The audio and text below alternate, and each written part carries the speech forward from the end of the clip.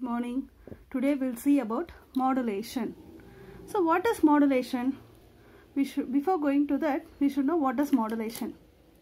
See, I thought of giving this chocolate to my friend.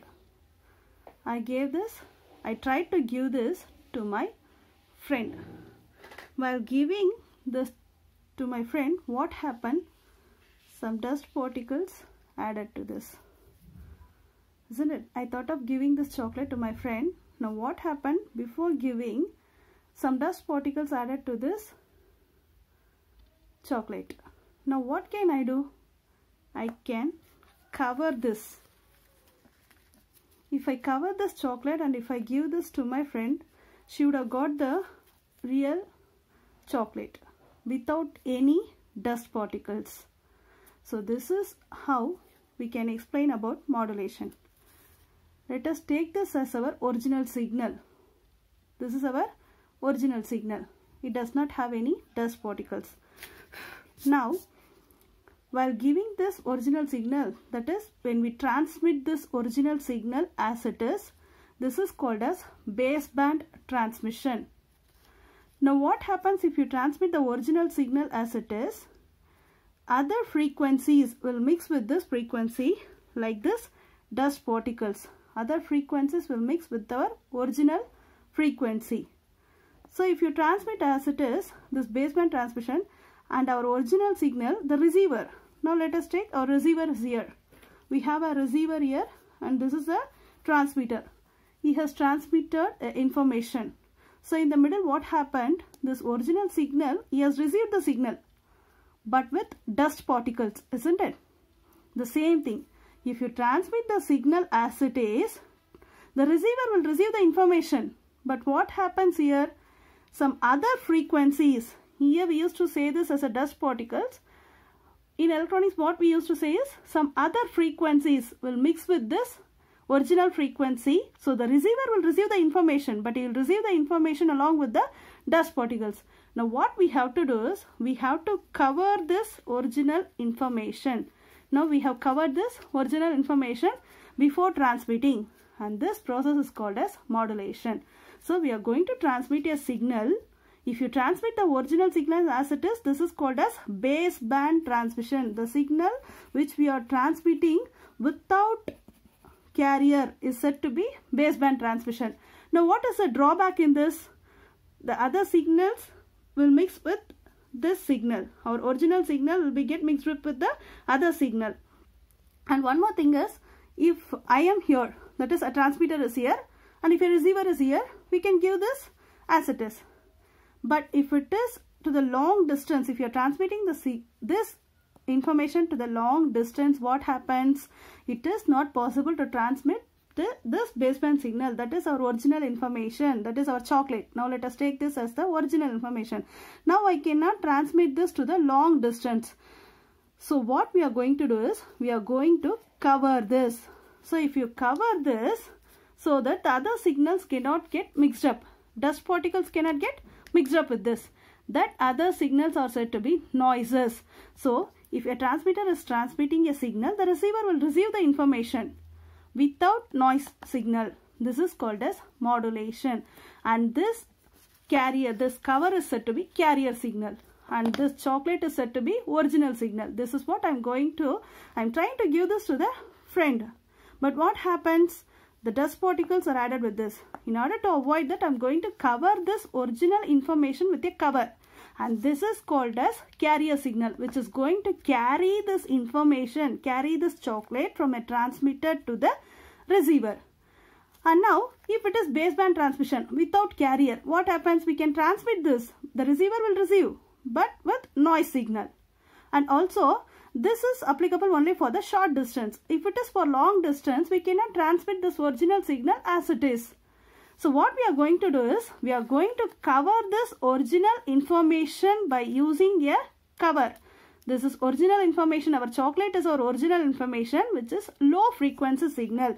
Always our modulating signal will be a low frequency signal. So we are going to transmit a low frequency signal by using a carrier, that is a high frequency signal, because if it is going to carry a signal, it should have that quality, that is quantity should be very high, so that always the carrier frequency is high when compared to this original frequency. We can say this as original frequency, or we can say this as modulating frequency, or we can say this as a message signal. Message signal, modulating signal, or original signal. So it is covered by using a cover. This cover is said to be carrier, which is going to carry the information from a transmitter to the receiver. Now, what are the drawbacks of baseband transmission? By seeing this, we can easily say the baseband transmission drawbacks are it cannot travel for a long distance. So, we cannot transmit the signal to the long distance. And the next thing is it requires large height of antenna. If you transmit this signal as it is, it requires large antenna size. Then the next one is multiplexing is not possible. If you use this, multiplexing is not possible. Then the next thing, let us go to the next thing. Now we have covered. Now what happens if this cover is not, see here, if it is not fixing to this, what can we do? Can we change any properties of this original signal? Can we change any properties of this chocolate? No. What can we do is, we can change the properties of this cover alone. We should not change any properties or characteristics of this chocolate, because we have manufactured a chocolate. We have a original frequency which we wanted to transmit from a transmitter to the receiver. Now I wanted to give this chocolate. Now what I have to do is, I have to make a cover which must have the capability to carry this original information from a transmitter to the receiver. Now what can I do? Instead of changing any properties of this chocolate, I can change only the properties of this cover, and that properties are said to be amplitude, frequency, or phase. That is how we classify this modulating signal. One is analog modulation and the another one is digital modulation. So we can change any properties of the cover. Either we can increase the height or either we can increase the width. So we can change any properties of this carrier, but we cannot change any properties of the chocolate, because this is my original information which I wanted to transmit, which I wanted to give to my friend. So we cannot change any of its properties. So instead of changing the properties of this chocolate, I can make sure that my cover has all the capabilities to carry my chocolate. So that is my original signal.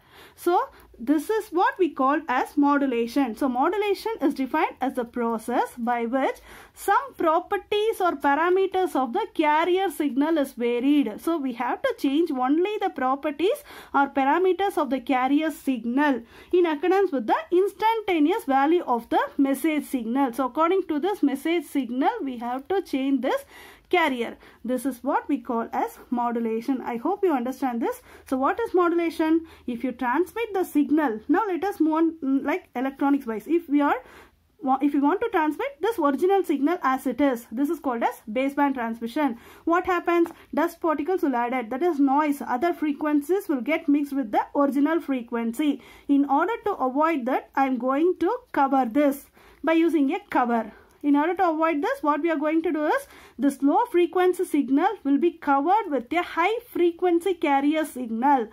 Now what can we do? This chocolate is not fitting to this cover. Now I can change any of the properties of this cover, either the height or width or anything.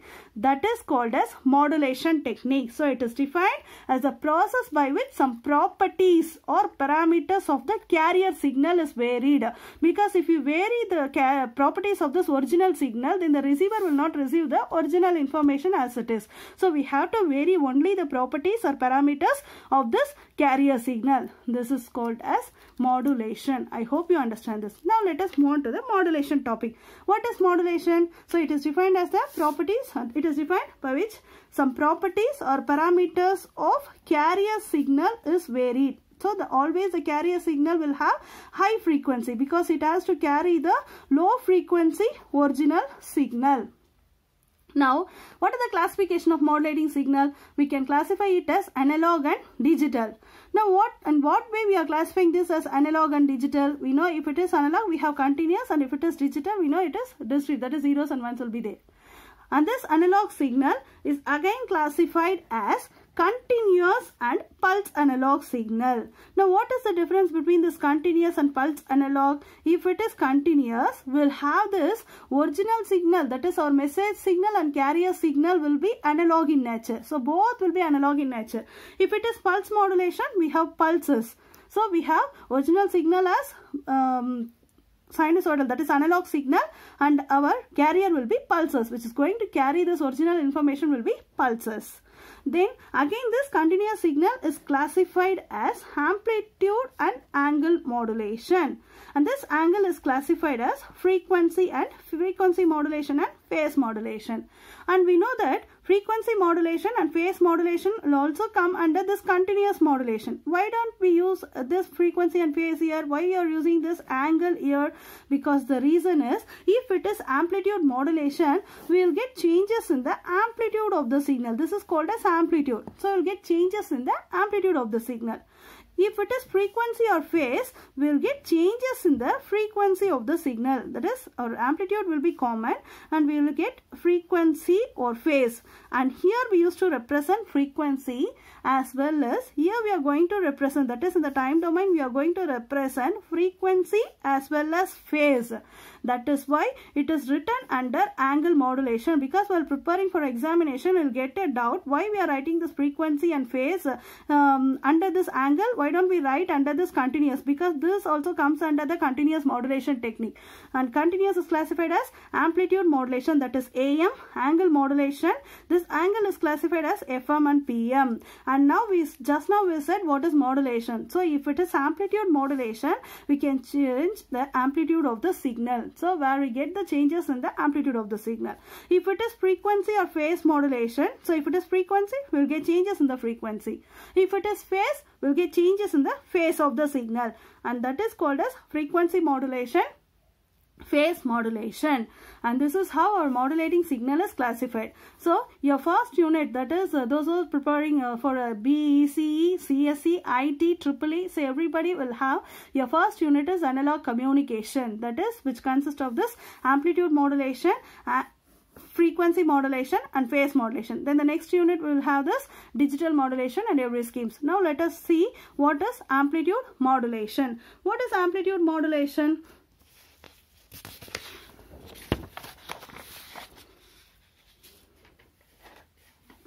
Listen. Now let us take, this is our original signal which we are going to transmit. This is our carrier signal.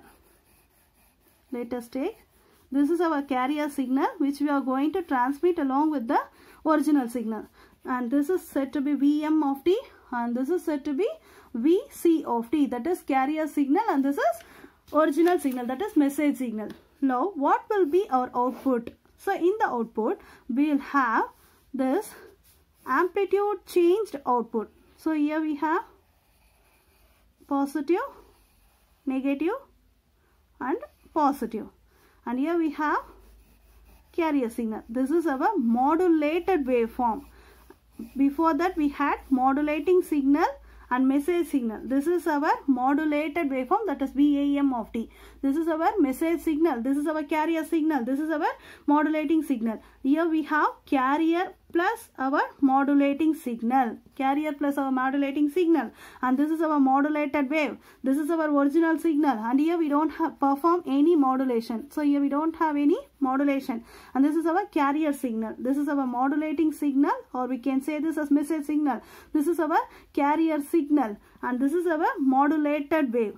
Now let us see this.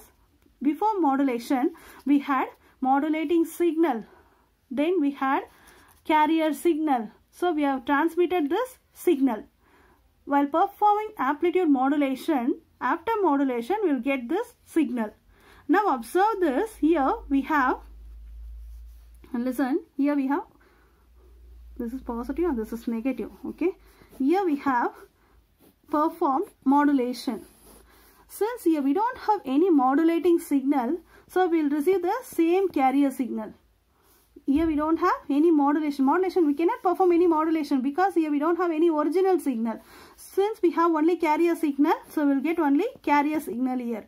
Now after this, so after this line, we have both original signal as well as carrier signal. Now what happens if it is amplitude modulation? We will get change only in the amplitude of the signal. So we will get only changes in the amplitude of the signal. That is why it is called as generation of AM. We can say this as amplitude modulation, and we can also specify by using mathematical representation. Now what is modulating signal?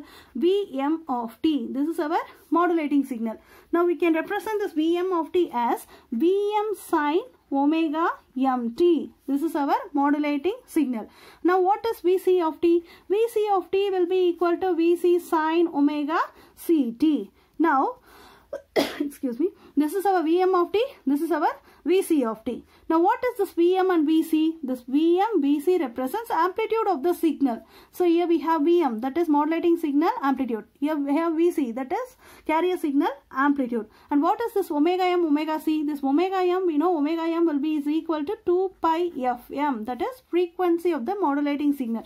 And what is this omega c? Omega c will be is equal to 2 pi fc, and here this fc represents carrier signal frequency, and this is our modulating signal, this is our carrier signal. Now what happens after modulation? We will have changes in the carrier signal amplitude, isn't it? After modulation, just observe this diagram. After modulation, we have changes in the amplitude of the carrier. Now we can write which is equal to, we have the same carrier signal plus we have changes only in the modulating signal. Therefore, we can write this as which is equal to Vc plus what is Vm of t? Previously we have written that is Vm sine omega mt. This is our VAM. VAM will be equal to, because we have changes only in the Vc. We don't have any changes in the modulating signal. Now we can write VAM which is equal to Vc. Let us take this Vc as common. So we can write 1 plus Vm by Vc sine omega mt. Now what is this Vm by Vc? We can write this as modulating index, that is modulation index of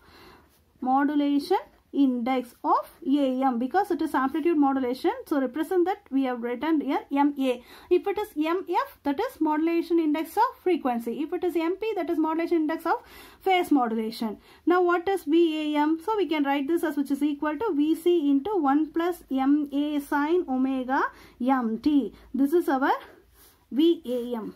Now listen, observe here, this is our VAM where we have Vc plus MA sine omega mt. But with respect to instantaneous, that is with respect to time, if we see here, whether we have only amplitude of carrier signal, no, we have the frequencies also. Now what we can write is VAM of t, that is instantaneous value of the signal.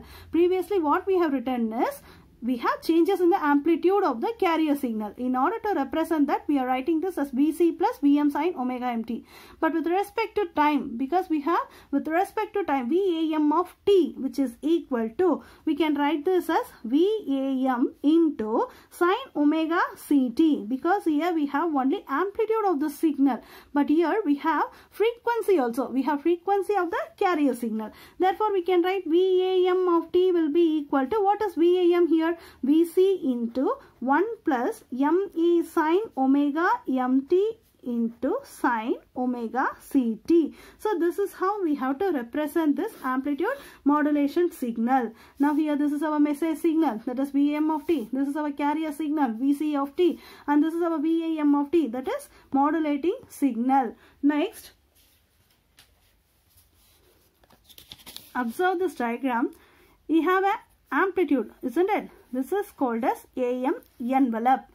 This is called as AM envelope, and this envelope will resemble same as our modulating signal. Here we have positive, here we have negative, here we have positive. So this envelope will resemble same as this original signal, and here we have carrier plus message signal. That is why we have written here we have changes only in the carrier, but amplitude. Now we have to represent this that it has also frequency.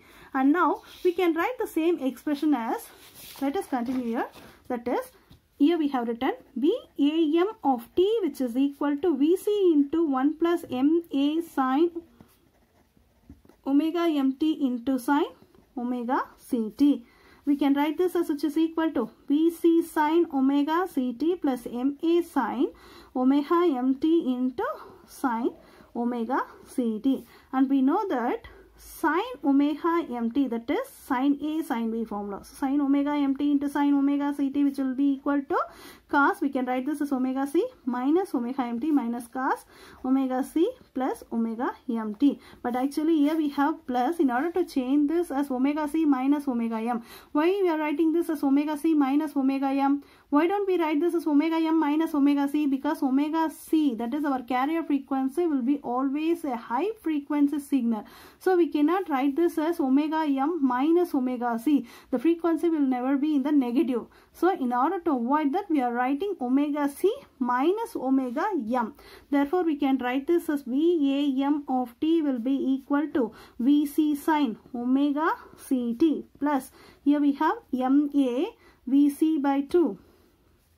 Here we have MA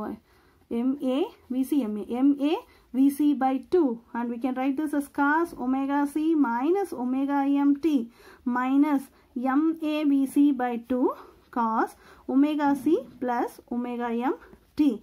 And listen here, this is our final expression where we have, this is high frequency, that is lower sideband, because omega c minus omega m will be lower sideband, and here we have omega c plus omega m, that represents upper sideband frequency. And this is our unmodulated carrier. Why we are saying this as unmodulated carrier? Because previously while transmitting the signal we had VC of t is equal to VC sine omega ct, and even now we are having which is equal to VC sine omega ct. Now we can say this as unmodulated carrier. Where we are getting unmodulated carrier? Here we have unmodulated carrier because here we don't have any message signal.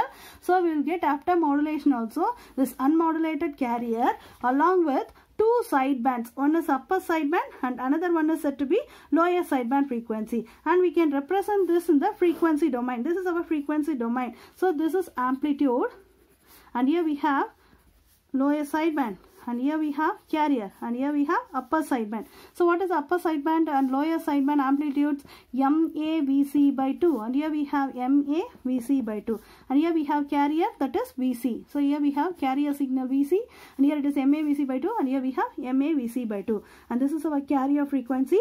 This is our lower sideband frequency, this is our upper sideband frequency, and this is frequency. And now we can say that bandwidth. What is lower sideband frequency? FC minus FM. What is upper sideband frequency? FC plus FM. So what will be the bandwidth of this? Now we have to find bandwidth. So how can we find bandwidth? Bandwidth is given as which is equal to upper sideband frequency minus lower sideband frequency. Now what is upper sideband frequency? We know it is omega c plus omega m. So we can write this as FC plus FM minus what is lower sideband? FC minus FM. Therefore we can write this as which is equal to 2FM. Therefore bandwidth of the signal will be 2FM. Now we can say the bandwidth is too high, isn't it? Bandwidth will be too high. And if you transmit this as it is, this is called as the AM DSB FC, that is amplitude modulation double sideband full carrier. Why we are saying this as amplitude modulation double sideband full carrier? Because here we have, this is amplitude modulation, here we have two sidebands, that is upper sideband as well as lower sideband. So that is double sideband and full carrier. So we are transmitting we are getting the same full carrier. That's why this modulation technique is called as AM double sideband DSB FC. And what is the drawback in this? Since here we have two sidebands, isn't it? Both the sidebands are going to carry the same information. So we can suppress any one of the sideband. And if you are suppressing any one of the sideband, then it is called as AM SSB. That is AM single sideband. If you have DSB, that is double sideband. or we can say this also as conventional AM technique. So everything are same. If they are asking in question as AM, that represents AM DSB FC, or if you are getting question as AM conventional, that also represents AM DSB FC. Now what is the major drawback in this? Here we have upper sideband, lower sideband. So both the sidebands are going to carry the same information. So in order to avoid that, we can suppress any one of the frequency, and the suppression technique is said to be single sideband, because we are going to transmit only one sideband. So that is called a single sideband suppressed carrier, where we are going to suppress any one of the carrier. That is our next technique. So up to this is our AM DSB FC, and after this you have AM voltage distribution and AM power distribution. Let us continue this. Here we have a signal. This is our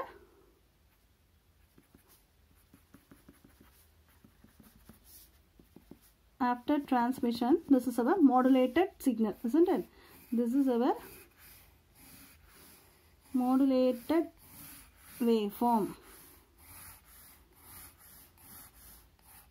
And now this is time, and here we have VM, and here we have VM. This is one of VM, and this is modulating signal. Here we have V maximum, which is equal to Vc plus Vm. This is plus V maximum, Vc plus Vm. And here we have minus V maximum, which will be is equal to minus Vc minus Vm. And here we have Vc plus Vm sine omega mt. And here we have plus V minimum, which is equal to Vc minus Vm. And here we have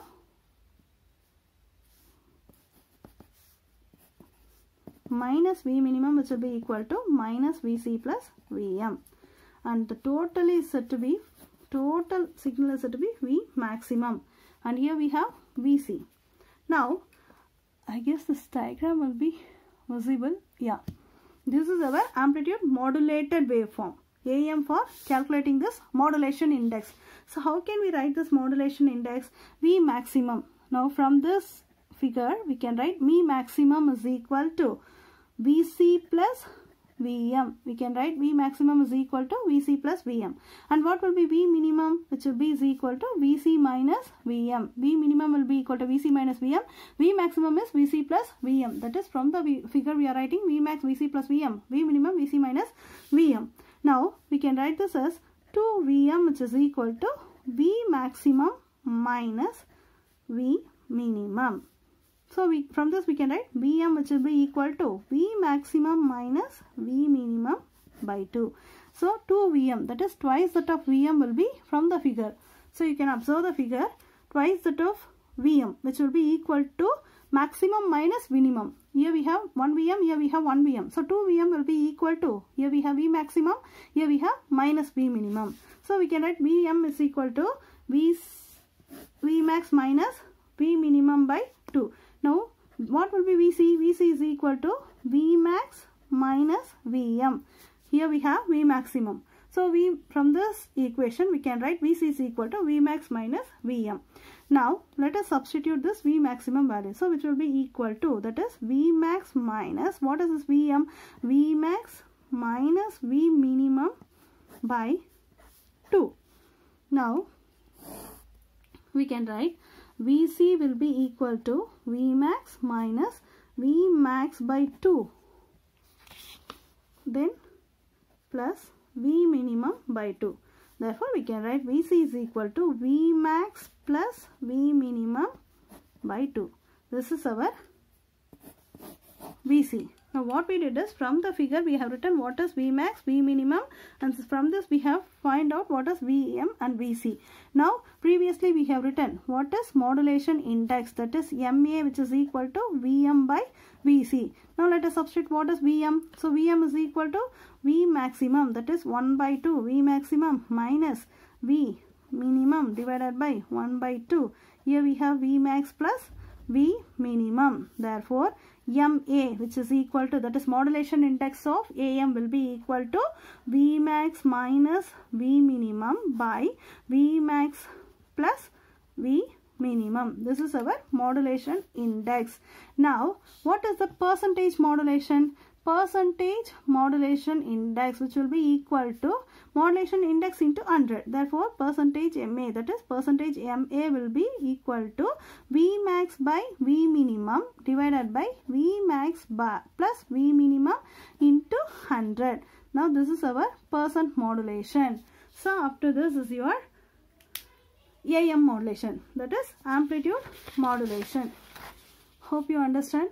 If you like this, subscribe, share and support. We will meet in the next video. Thank you.